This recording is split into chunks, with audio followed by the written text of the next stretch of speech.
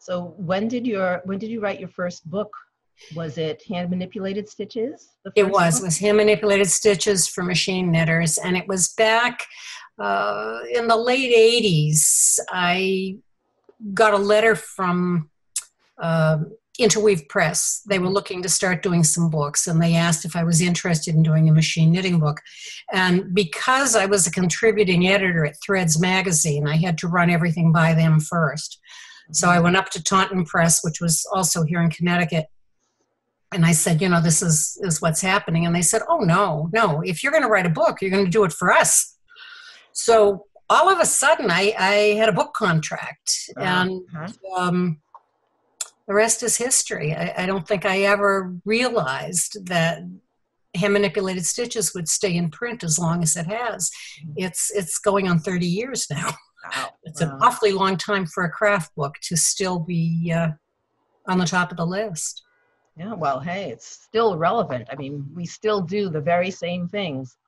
Well, and we have fewer dealers and resources to go to than we did before. So it's gratifying when I hear people like you say that it was what really clarified things for them. That's exactly what we were after. So what came after Hand Manipulated Stitches?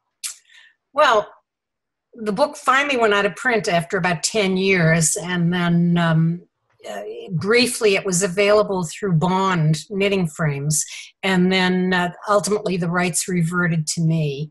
And I put the book back into print through print on demand, which is a real boon to craft areas that could be orphaned by the big publishers.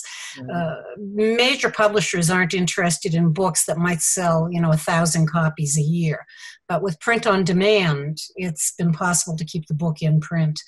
And once the book came back into print, I think that people realized that I was neither senile nor dead.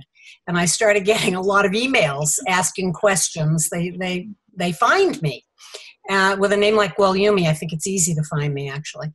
So I went back to my file cabinet, and I went back and looked over Hand Manipulated Stitches. And the one thing that I felt I hadn't given enough information on in the first book was the whole concept of bridging, using a holding position to gain full unlimited access to all of the needles on the bed to change stitch size or to add extra rows and so forth.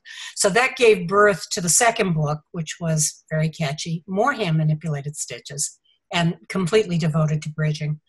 And that book did well, and I went back to the file cabinet again and sat at the machine and played, and did, I have to stop and think, in 2008, I think, brought out Hand Knits by Machine. To stop and think for a second. Hand Knits by Machine, which really focused on taking specific handed techniques, transferring them to the machine. It's interesting, the chapter on entrelac knitting was originally going to be part of Hand Manipulated Stitches. And Taunton Press had set a very finite number of pages for the book, and we were already running over. So they said you can cut from every chapter and pare it down, or you can just find one area to cut. And I felt as though entrelac didn't really fit the chapters we had set up for the book. They were very specific to things like transferring stitches, crossing stitches, manipulations that were clearly defined. And entrelac was sort of a stepchild to all of that. And we'd moved since I'd done the first book, and I could not find my files anywhere for the method for entrelac. Excuse me. And I knew that I hadn't done any scrapping off or rehanging. I knew that I had done it with bridging. And it's interesting, when the logic is clear, things like that come back to you. And I sat at the machine and played for about an hour and had one of those eureka moments. And that was a full chapter in Hand Knits by Machine. So it's back. Yeah. Yay. I want to say that I think what you just said was very, very important about the logic being there. Because if you just learn machine knitting by memorization, step one, press this button, step two, bring the carriage across, you never have a complete understanding of machine knitting. But if the logic is there, then you can reconstruct what you did. Otherwise, it feels like ironing to me. I mean, it yeah. just, there's no sense of adventure or discovery. And that's always been the real thrill for me, saying, well, what if I try it this way?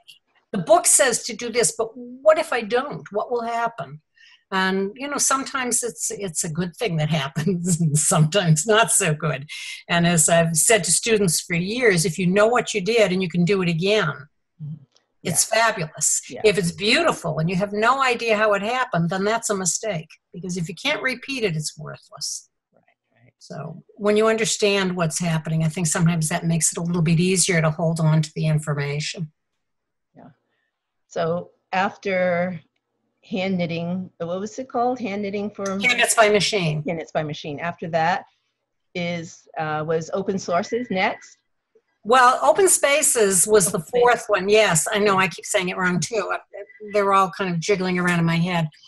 All of the information that's in open spaces was originally supposed to be a chapter in a totally different book. And when I started experimenting and trying some of the things that I wanted to expand on, I realized that it wasn't going to make it as a chapter in another book. As it is, it ended up being a much longer book than I had sort of budgeted the time to do. What happens when I sit down and start playing at the machine is that business I just said, what if I do this and what if I do that?